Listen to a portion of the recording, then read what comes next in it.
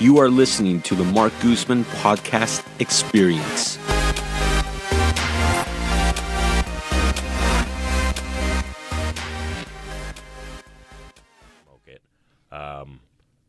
So we have our own spice rub and setup. I used to bring the stuff home from Canada all the time for friends. They'd be like, man, Lex, gotta hook me up with some of that Montreal meat, bro. Here's $50. Go get me some of that Montreal meat. So I'd go and do it, and it wasn't an issue because you clear customs in Canada. You clear U.S. customs in Canada as opposed to when you're coming from another country and you land in the U.S. and then you go clear customs. In Canada, because of the closeness and proximity and just the fact that, we're each other's biggest trading partners, et cetera, customs is cleared in Canada. So all of the agents, the U.S. customs agents, live in Canada, whatever city they're in. So if they're in Toronto, they're in Toronto. If they're in Montreal, they're in Montreal. So the Montreal guys all know Montreal smoked meat, and they're like, yeah, of course. Yeah, oh, yeah, no problem. Bring it in. And then there was a mad cow scare in like the late 2000s. And I got busted, man. I brought some meat in. I wasn't trying to hide it. I had it just on my cart walking in. The customs agent, nope, can't bring that in anymore. And so that was kind of the impetus to find a recipe, start messing with it myself. And, that's how kind of your own. Yeah, we started doing our own. And, again, 11-day process from raw brisket to finished product. We used a salt cure to essentially draw out all the liquid from the brisket, which allows all the spices and our spice mix and our cure to then soak into the brisket. Then you got to soak out all the salt out of that.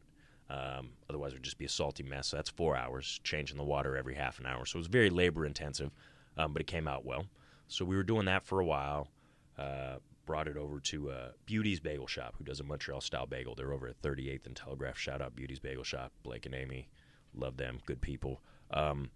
And I said, just give this a try, dude, because, I don't know you, and I don't want to, your mom and your family's always going to be like, oh, man, it's great, it's phenomenal, it's really good. You can't trust that. So let's get, an unbiased neutral opinion. And he was like, man, this is really good. And as a matter of fact, I'm doing these Montreal bagels, and I have customers who are coming in like, hey, you ever going to do Montreal smoked meat? I don't know how to do it. Why don't you come do some pop-ups here? So we popped up, and for those who don't know what pop-up is, essentially a restaurant will allow you to use their kitchen, which comes along with their health certificate, and you can sell food to the public and kind of try stuff out.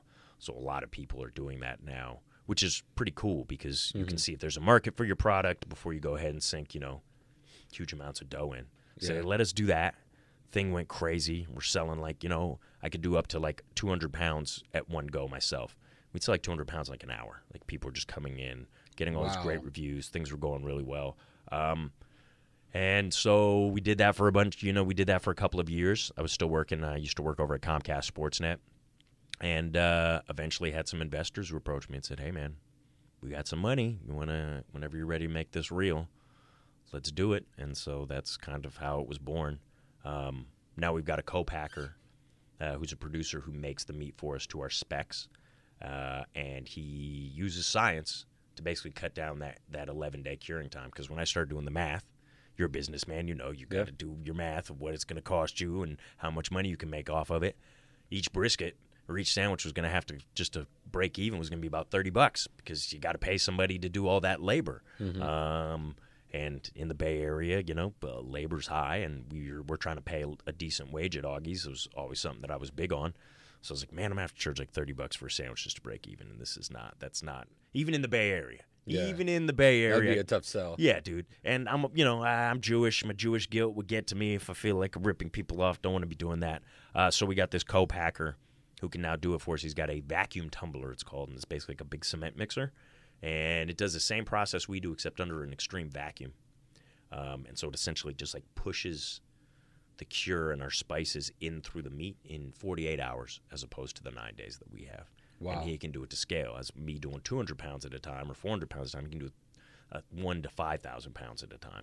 So that's what we're doing now. So he's up in Reading. So the cost of a sandwich went from $30 to, what is it? $14.25 right now is what we're charging.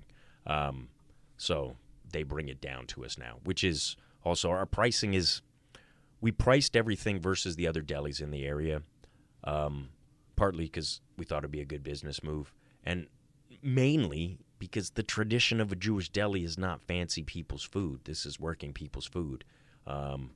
And I want to respect that, you know? Like, there's something about respecting. Thank you for listening to this podcast short. For more podcast content, be sure to subscribe to all of our podcast channels on YouTube, iTunes, iHeartRadio, Spotify, Libsyn, Castbox, Podbean, and literally anywhere else you listen to podcasts.